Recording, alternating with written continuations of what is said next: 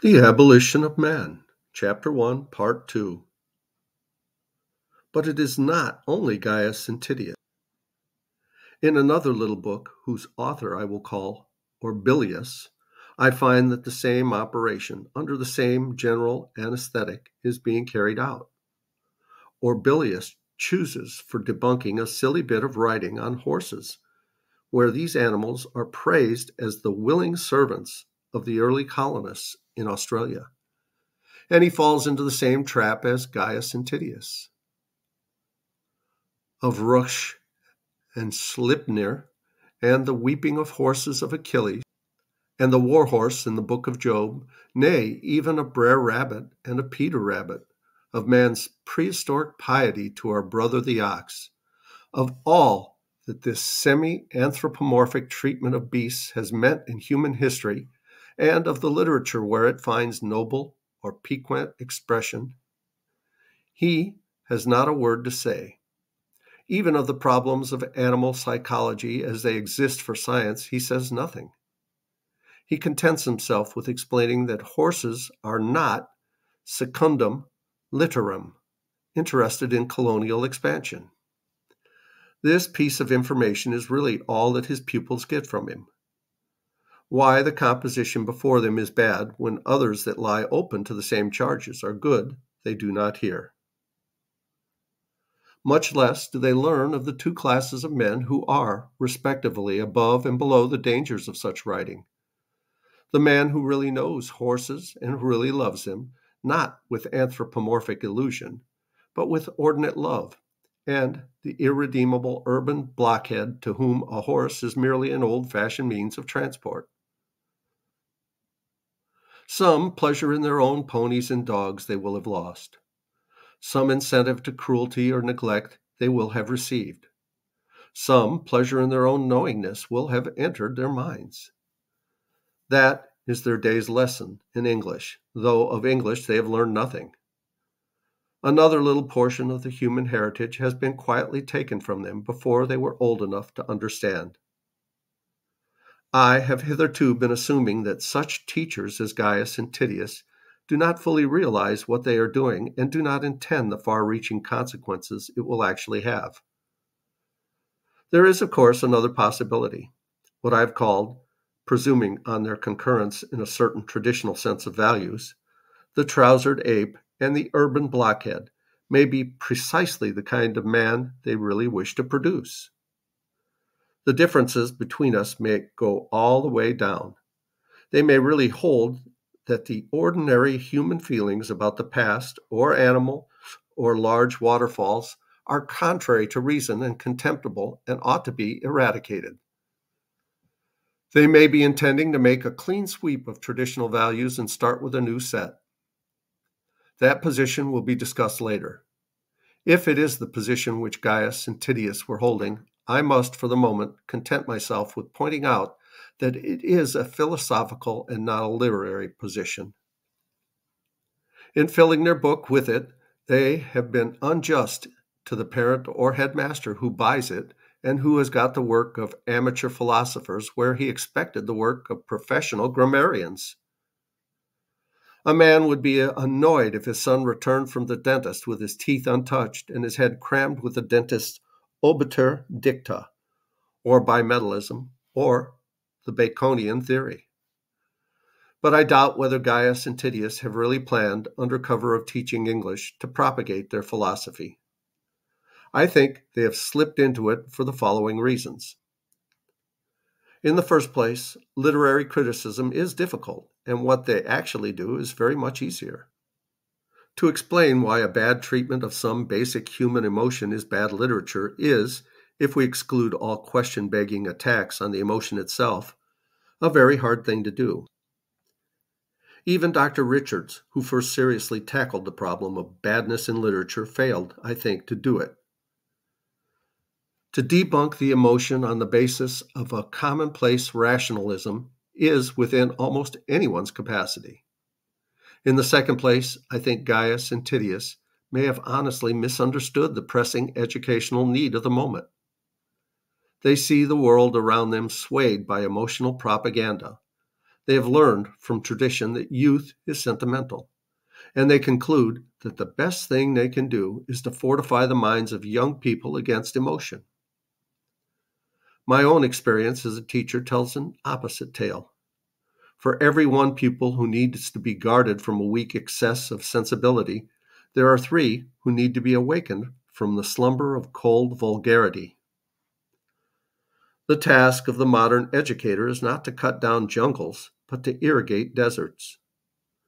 The right difference against false sentiments is to inculcate just sentiments. By starving the sensibility of our pupils, we only make them easier prey to the propagandist when he comes. For famished nature will be avenged, and a hard heart is no infallible protection against a soft head. But there is a third and a profounder reason before the procedure which Gaius and Titius adopt. They may be perfectly ready to admit that a good education should build some sentiments while destroying others. They may endeavor to do so, but it is impossible that they should succeed. Do what they will, it is the debunking side of their work, and this side alone, which will really tell. In order to grasp this necessity clearly, I must digress for a moment to show that what may be called the educational predicament of Gaius and Titius is different from that of all their predecessors. Until quite modern times, all teachers and even all men believed the universe to be such that certain emotional reactions on our part could be either congruous or incongruous to it. Believed, in fact, that objects did not merely receive, but could merit our approval or disapproval, our reverence or our contempt. The reason why Coleridge agreed with the tourist who called the cataract sublime and disagreed with the one who called it pretty was, of course, that he believed inanimate nature to be such that certain responses could be more just or ordinate or appropriate to it than others. And he believed, correctly, that the tourist thought the same. The man who called the cataract sublime was not intending simply to describe his own emotions about it. He was also claiming that the object was one which merited those emotions. But for this claim, there would be nothing to agree or disagree about. To disagree with "this is pretty," if those words simply described the lady's feelings, would be absurd. If she had said, "I feel sick," Coleridge would hardly have replied, "No, I feel quite well." When Shelley, having compared the human sensibility to an Aeolian lyre, goes on to add that it differs from a lyre in having a power of internal adjustment, whereby it can accommodate its chords to the motions of that which strikes them, he is assuming the same belief. Can you be righteous, asked Ahern, unless you be just in rendering to things their due esteem? All things were made to be yours, and you were made to prize them according to their value. St. Augustine defines virtue as ordo amortis, the ordinate condition of the affections in which every object is accorded that kind and degree of love which is appropriate to it. Aristotle says that the aim of education is to make the pupil like and dislike what he ought.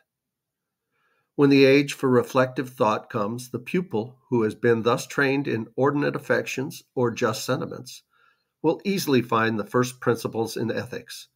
But to the corrupt man, they will never be visible at all, and he can make no progress in that science. Plato before him said the same.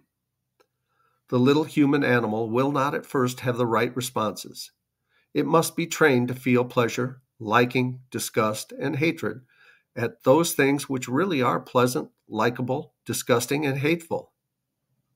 In the Republic, the well-nurtured youth is one who would see most clearly whatever was amiss in ill-made works of man or ill-grown works of nature, and with a just distaste would blame and hate the ugly even from his earliest years, and would give delightful praise to the beauty, receiving it in his soul and being nourished by it, so that he becomes a man of gentle heart.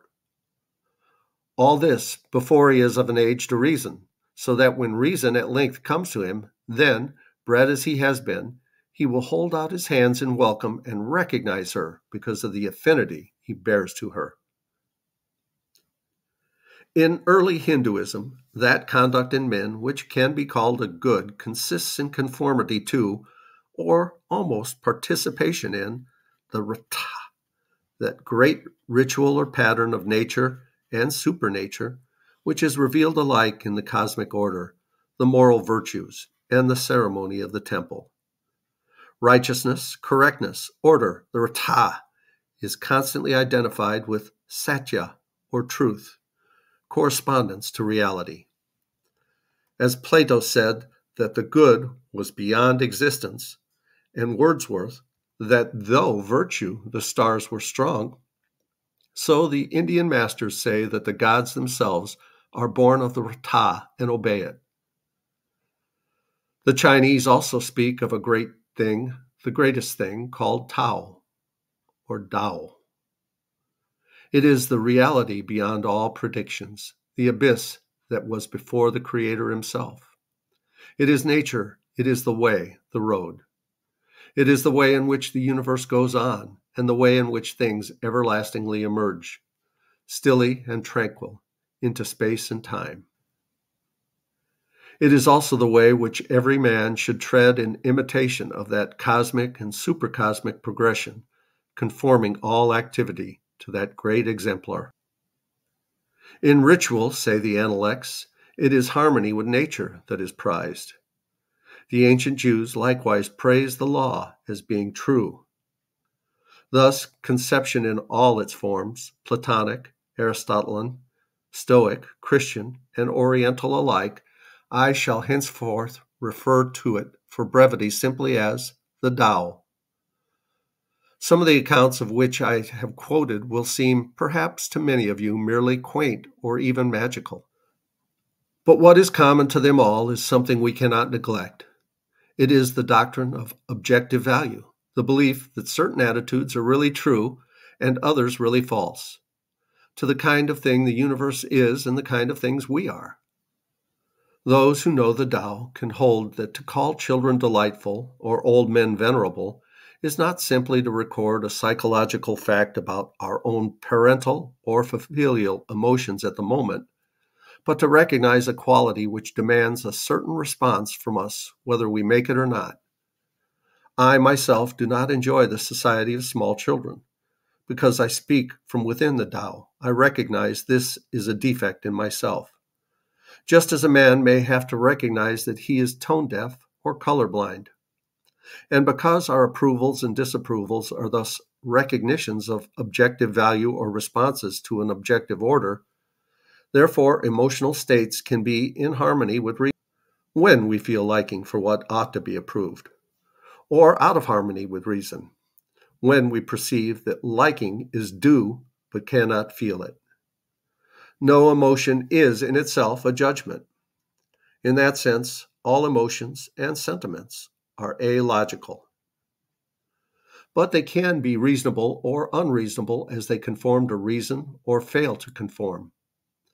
The heart never takes the place of the head, but it can and should obey it. And we'll pause here and continue with this chapter in the next video. Please like, subscribe if you haven't. Leave a comment down below. I'd love to hear from you guys. I love you. As Tigger says, ta-ta for now.